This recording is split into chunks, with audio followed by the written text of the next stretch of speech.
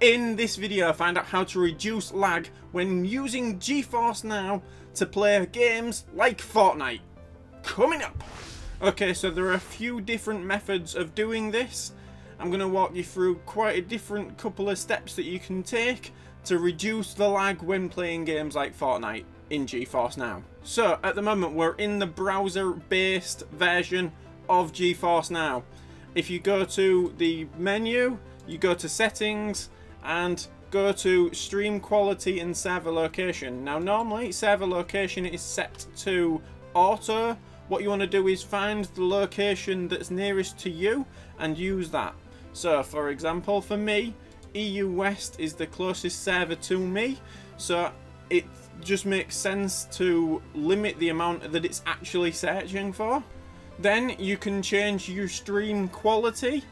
Depending on what you're running, you'll see more options in the actual app of GeForce Now, and I'll walk you through that in a minute. But on the browser-based version, you can either pick between balanced and custom. I would double check what your internet speeds are. Mine are quite high, but I do have mine only set to 35 megabytes of bitrate, which isn't really now really how you calculate bitrate, but anyway, let's not get into that. I've also got my resolution set to 1920 by 1080, and the frames per second is at 60 frames per second. Now, it's a bit of a confusion at this moment to know what we're actually getting when it comes to FPS, but GeForce Now states that we're only getting 60 frames per second at the most, whereas with games like Fortnite you can push it further, and it will show you, if you go to your settings and show FPS, that you can actually get up to 120 FPS, if not more. I'm going to walk you through that as well, but that is one of the settings that we can sort as well to make Fortnite run better anyway. But these are my settings. It does depend on what your internet connection is, and I can walk you through that in a second when we load up the app version, which you can install by going to the link in the description below to the download page, which you're either using a PC or a Mac, just depending, or download the app on your phone obviously and play it on your phone. The browser is still in beta, so there are some things missing from it, and there are chances of the lag being worse in the browser. I've noticed that sometimes it'll either lag slightly or we'll have some screen tearing of sorts, just dependent on what your internet connection is like, or who is using it at the time. Like I said, we'll go through those in a minute. If we load up the actual app, which I have already downloaded, we go to the menu again, go to settings, and as you can see, we've got quite a few more options here, and you can also test your network. If you test your network and find out what settings you should be expecting, this could help you decide then what you need to set below. So I could get 50 if I wanted, but I've just limited it just to reduce the strain a little bit. It's recommended that you need at least 15, so I've kind of gone into the middle of that. Again, with this, you can select more of your stream quality options. So if you go to custom again, you can select your max bitrate, your resolution, your frame rate, but then you can also adjust for poor network conditions. I have that ticked. I think it's actually quite a good idea just to balance it out a little bit. But I also have VSync switched off. Now VSync is great, don't get me wrong, but it does reduce frames per second, and we're trying to get as much as we can. Not that we're necessarily going to see it, but it will improve lag. So I would definitely, if you're using the app, tick that off. But the next things you can change, especially with games like Fortnite, is actually going into the game itself.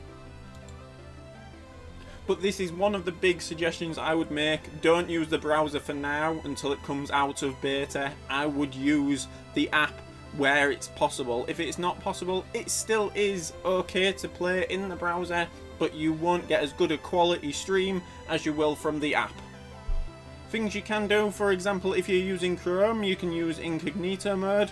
If you are using Chrome, Switch some of your extensions off because they can interfere with. I would just get rid of them all, well, switch them all off while playing. They can help just take the strain off the browser itself. The browser does take quite a bit of your system to run it, depending on your system, which is why I suggest downloading the app. Okay, so when you're in the main screen on Fortnite, you need to go to the menu again, you need to go to settings, and these are the settings I would recommend. Now, frame rate limit, I have set to 120. This is because a lot of the other streaming services, such as Stadia, run the games in the cloud at 120 FPS, but you actually only see 60, and I know they called it like a negative latency thing, but it does sort of make sense to have it running quicker in the cloud than it does on your actual computer. It seems to make things a lot smoother. Now, graphical quality just depends on your internet connection again. If you haven't got such a good internet connection, I would suggest switching a lot of these down to low or off. Shadows, I would switch off. Anti-aliasing, I have as high, but again, it is personal preferences on some of these. But reducing the amount of information that it's having to beam to you is better if you can, if you've got problems with your internet connection. If we go into things like advanced graphics, VSync needs to be switched off. As we see, it says VSync, enabling VSync eliminates screen tearing by always rendering a present and full frame. Disabling VSync can give you higher frame rates and better input responses. Now, what I did notice when I turned this off, when running in the browser version, there was a bit of screen tearing. Whereas, when you were running on the app, again, no problem. I would suggest the app. You want to turn motion blur off. You want to show your FPS. You want to put rendering mode. I found DirectX 12 beta works perfectly fine. Allow multi-threaded rendering. Now, multi-threaded rendering splits drawing work across multi-threaded, which can dramatically improve performance on multi-core processors. This can cause hitches and low FPS on weaker hardware. Again, we're trying to get as good a FPS in the cloud so we get a better, less lag. Use GPU crash debugging, switch it off. Latency markers, switch it off.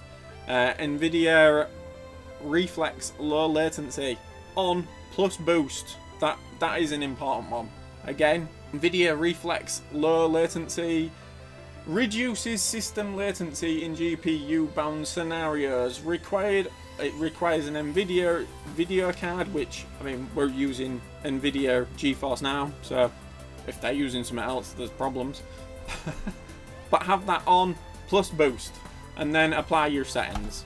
So there are two software related things you can do. You can, like I say, change some of the settings in the browser version, but if you download the app, not only will it run smoother even if you don't change any settings, but it will run smoother anyway. Then, you can change some things in Fortnite as well. I would, again, switch VSync off. The next few steps are in this document here that I'm going to link to in the description down below as well.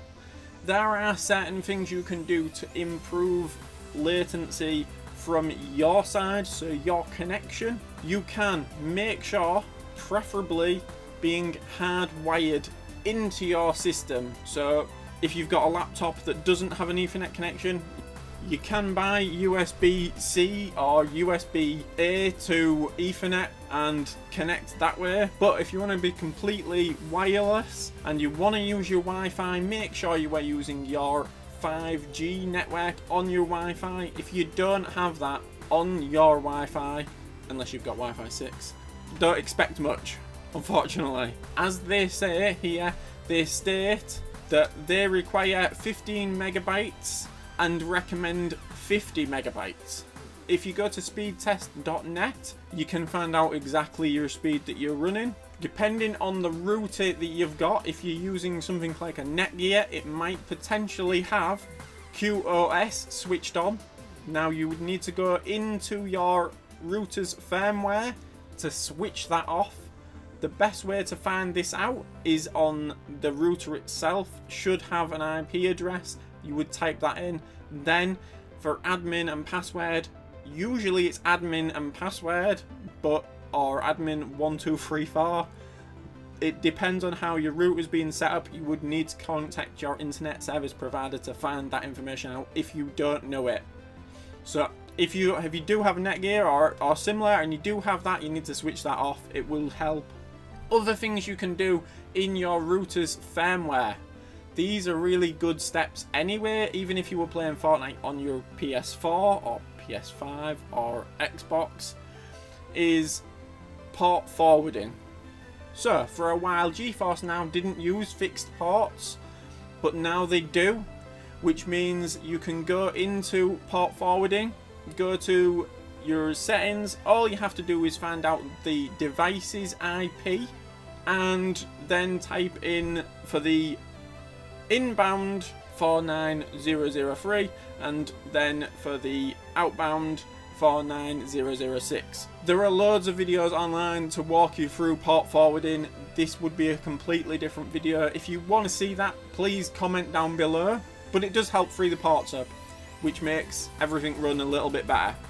Don't use a VPN. No matter what people tell you, this is not a good idea. Think of it this way. It's coming from the cloud to one network, then down to your network. Not great. You can also, in your router's firmware, take a look at the channel that your Wi-Fi is currently on. Normally it will be set to a certain amount, but if you download certain apps, I will put in the description down below, like Wi-Fi Analyzer, you can actually check the channel you're using, and you can check what other people in your area are using. If there are a lot of people using, say, channel 1, you would want to move to channel 11, which would make it a lot better for your Wi-Fi for the rest of the house as well as GeForce Now. Other things you can look at are firewalls, which might be blocking certain things, but like I say, if you download the app, you will get a notification that pops up asking you to allow access to it, which then frees up any security issues that might have. So the big 3 takeaways I would suggest are making sure you're hardwired if you can. If you're not hardwired, make sure you're on a 5G network. Try changing some of the software settings and look into port forwarding. This will really help you out. In fact, it helped me out when I was using Stadia for the first time because I had issues with one of my older computers having problems, and I put port forwarding on that computer from the router. It worked fine, no problems. If this video was helpful, please give us a like. Comment down below again any issues you have or if it works. And if you want to see more videos like this, consider subscribing to the channel and tick that notification bell because there's going to be more stuff coming related to GeForce Now especially. Thank you very much guys for watching, and we'll catch you in the next one. Goodbye.